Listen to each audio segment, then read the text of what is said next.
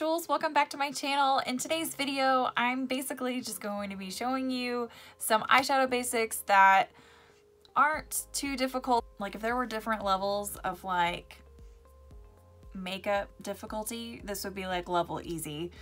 I just wanted to show you like some eyeshadow basics. I had a coworker of mine who requested this video, so girl, this is for you. If you have not subscribed to my channel, go ahead and hit that subscribe button. We can just go ahead and get into the video. Okay, so the first brush that I want to talk about, I think, I mean, you could probably do without this brush, but I personally really like it. I only use it for one thing personally, and that is this big fluffy brush. It is a round brush. It is a Morphe M441, and I only use this for the transition, and that's going to be just this part right up in here, creating some depth in between your skin color and then your first eyeshadow that you're going to use, because you don't want to go in directly with like a darker color. You kind of want to gradually get in there. So this is the first brush that I use. The second brush that I really like using is this brush. It is slightly smaller. Here, I'll show you them together. So this was that first one here, and this is the second one. This is an M433 by Morphe. And this is a really good crease brush, and this I like to use right directly in the crease. It creates more of a definition than the other one. The other one's just kind of really fluffy. So just create more defined crease is what I use that for. Another blending brush that I like is going to be this e.l.f. one. I don't like it as much as the Morphe one, but this is just, I guess, a more accessible option if you don't want to get a Morphe brush. And then I have a couple other smaller blending brushes. These are just $1 e.l.f. brushes. I have a bigger one here and then this smaller one here. So just depending on which size you need for how defined you want it to be, you would use these brushes. And then next I have a few shader brushes. So this is a Sonia and Kashik one. This is an e.l.f. These both are e.l.f. ones. And this is also just depending on how defined you want it to be. These are shader brushes that I usually use just on the lid. This is another brush. I use this, I don't use it too often. This is a Morphe M432. I usually just use this on the bottom lash line if I'm trying to get some color like directly like on my lash line. That's basically all I use this brush for. And then last brush that I want to talk about is going to be this pencil brush. And this is, if you're doing like really defined work, you could do something on like the outer V here or like under the lash line. So those are the brushes that I use in my everyday makeup routine. Granted, I don't always use all of them, but I use a variety of them. I don't know, does that make sense? Anyway, I'm gonna go ahead and kind of like get started with all these brushes and just show you a really easy makeup look using, well, I guess I'll try to use as many brushes as I can with this. So now the first thing that I personally like to do is to go ahead and prime my eyes, and you could do that using an eyeshadow primer. I like the Too Faced Shadow Insurance, but I also really like using concealer because it makes my eyes exactly the same color as the rest of my face. If I don't use a concealer and I just use eyeshadow primer, that's still just going to be like the same color as my skin, and there's basically going to be like this weird gap right here where there's like my real skin peeking through. It looks kind of weird. So I am just going to do a little bit of concealer. This is the Makeup Revolution Conceal and Define. I'm just going to put a little bit on my eyes.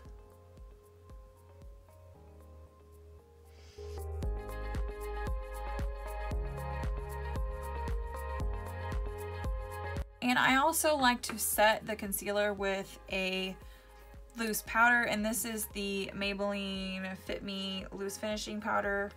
This is the lightest one. Not that the color really matters. But I'm just going to use one of those shader brushes and just dip into the powder just to kind of set it. It's also really good if you're doing your eyeshadow before the rest of your makeup, because if you do end up with any fallout underneath your eyes, it's really easy to clean up instead of you having to like try and wipe away the foundation and then reapply it.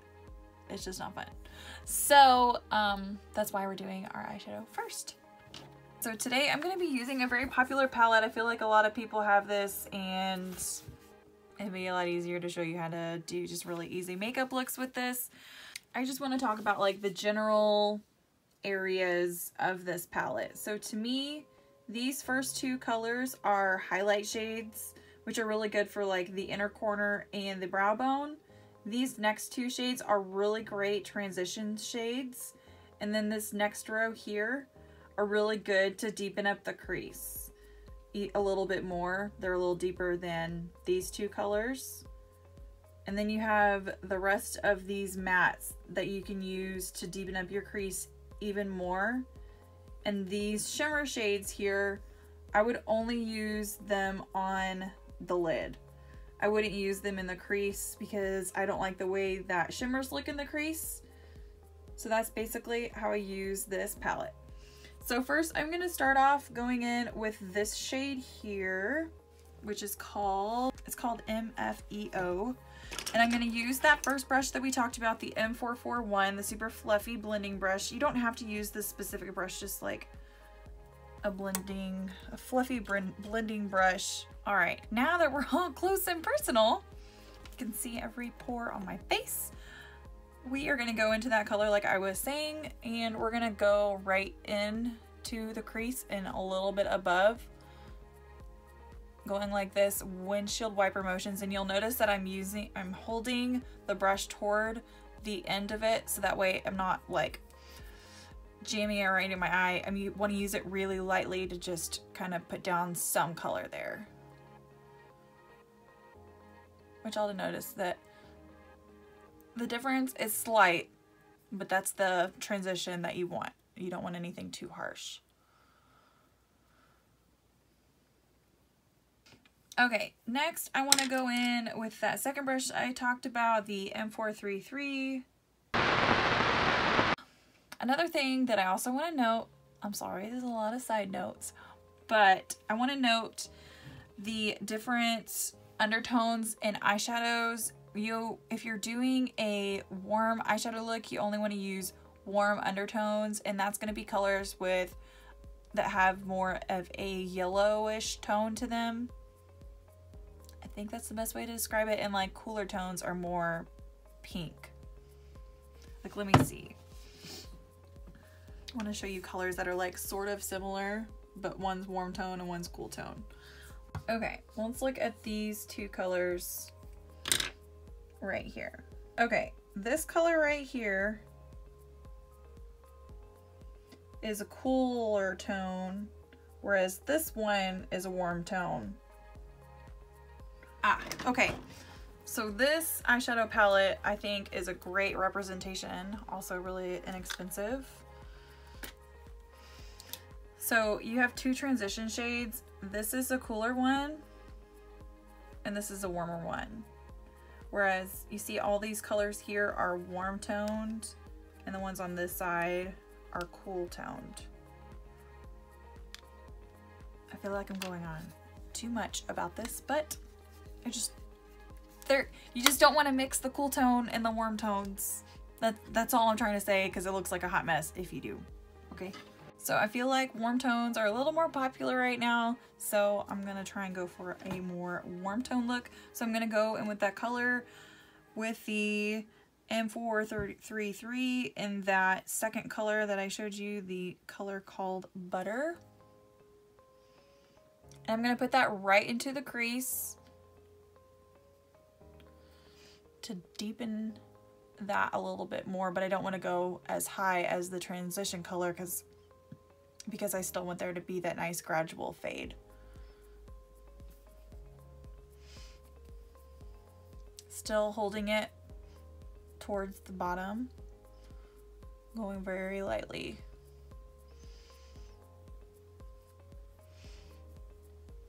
The difference, once again, you definitely want to make sure your eyes are even.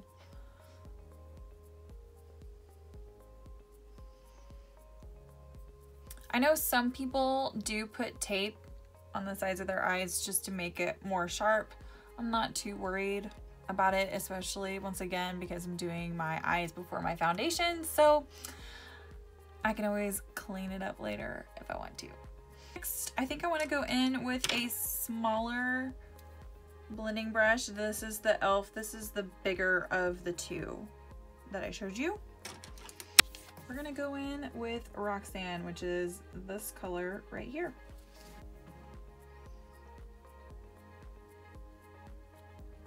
Okay, so that came on a little more harsh than I wanted, but that's okay. See, that's kind of how I wanted it to come on this eye. Okay, so I'm just gonna clean this brush off. We all make mistakes, okay? I'm gonna clean this brush off and just blend this in so that way it is not so harsh.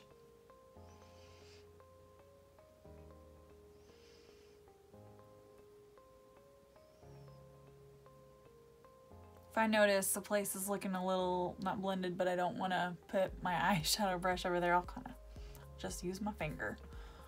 You know, do what you gotta do. Okay, next I think I want to go ahead onto the lid.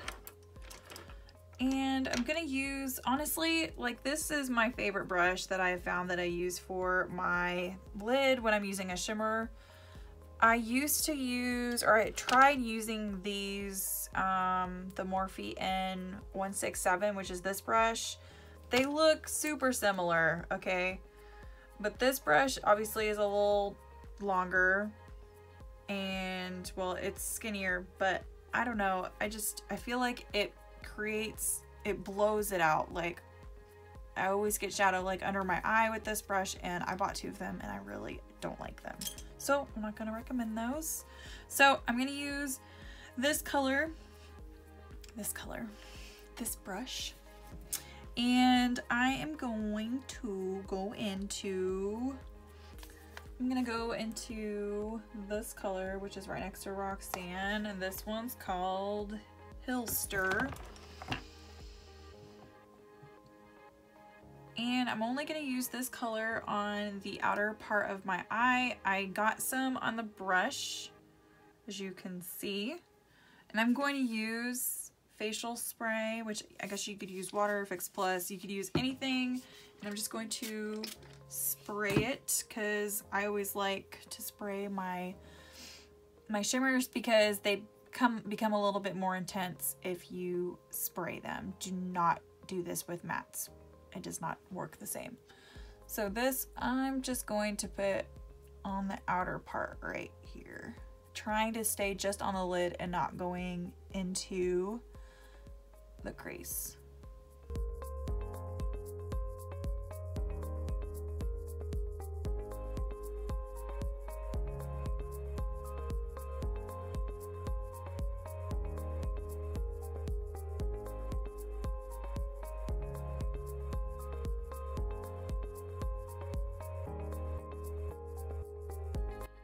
I am always, for whatever reason, whenever I do eyeshadow, I really like having a darker shimmer here, and sometimes I'll do 3 shades on the whole lid, or sometimes I'll just do 2, but usually it's never just 1. That's just me and my style. You can do whatever you want.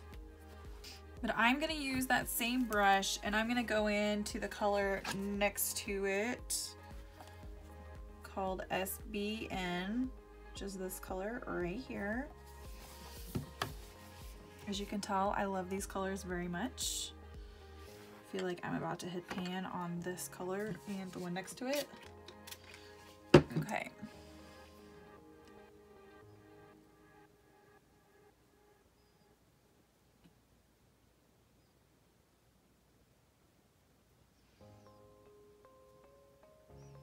And when I'm going over the line for the two, I could just kind of like lightly brush it so that way it kind of merges them together without totally taking over.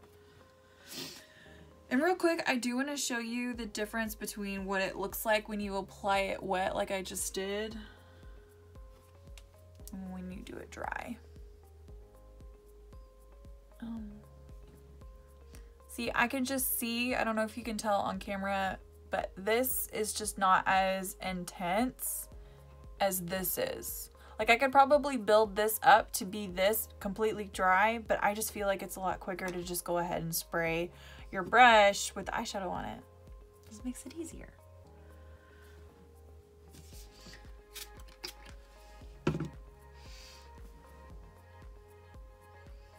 Oh yeah. Oh yes. Much better.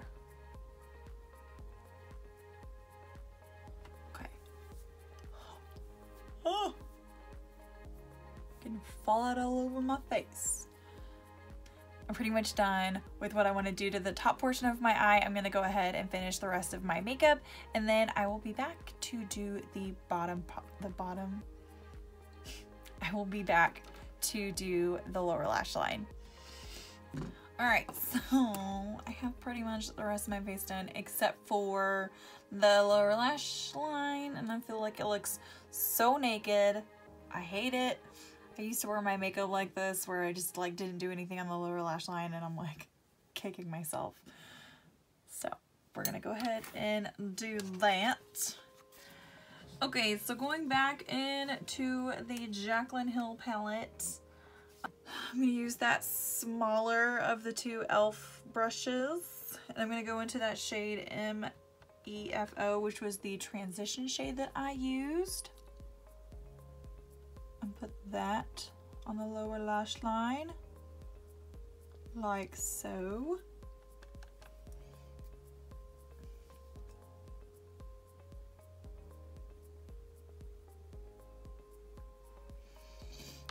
And in the same way that I was defining the crease a little bit more, I'm going to kind of do the same thing with getting closer to the lower lash line. So I'm going to use that pencil brush and go into that what did I use? Butter? Yeah, I think that's the color that I used.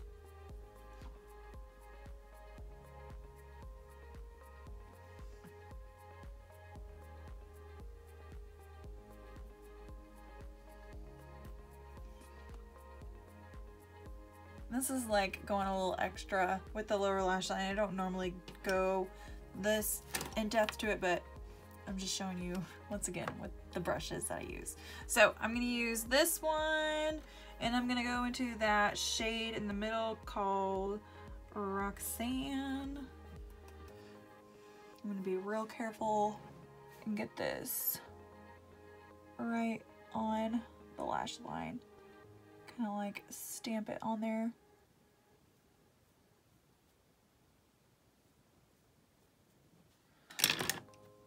Alright, I'm just gonna blend out this corner right here because I saw that there was a gap there. Alright. Okay, so that's it for the lower lash line, but now I'm gonna go into using the highlighter that I used on the rest of my face and put that on the inner tear duct and on the brow bone. Today I used the Wet n Wild Mega Glow highlighter in Precious Petals, and I'm going to use that really small shader brush. This is the Sonia Kashik brush, and like I did with the shimmer shades, I'm going to spray it with the facial spray and go right into the tear duct right here. I don't want it to be blown out too much, so that's why I'm using such a small brush. So to have a lot more control of where I'm putting the product. I really like using the same highlight shade that I use on the rest of my face on the inner tear duct and on the brow bone, just so it makes it look more cohesive.